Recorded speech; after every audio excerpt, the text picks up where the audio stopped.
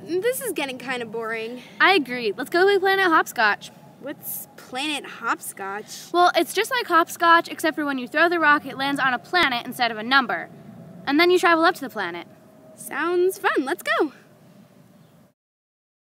You go first. Thank you. Mars. Hey. What?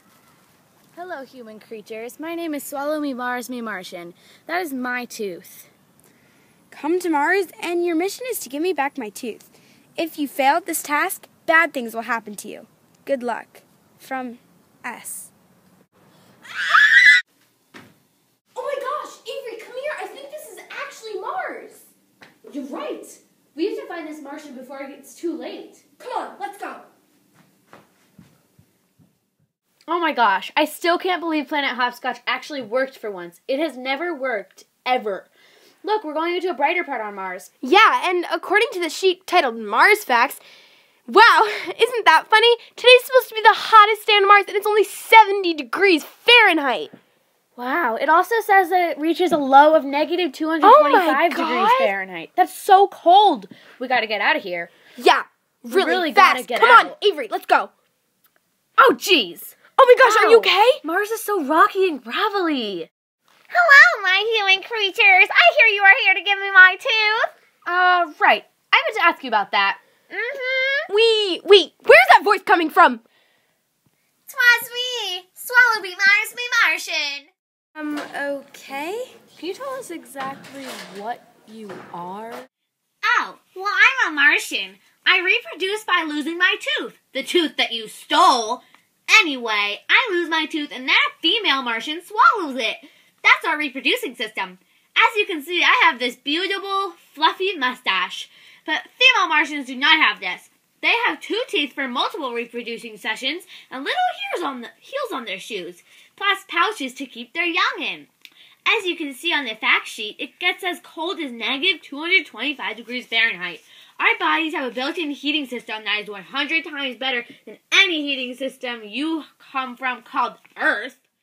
Isn't that funny? We found a Martian the first minute we came here, and the scientists on our planet have been looking for years and still can't find one. I know. It's crazy.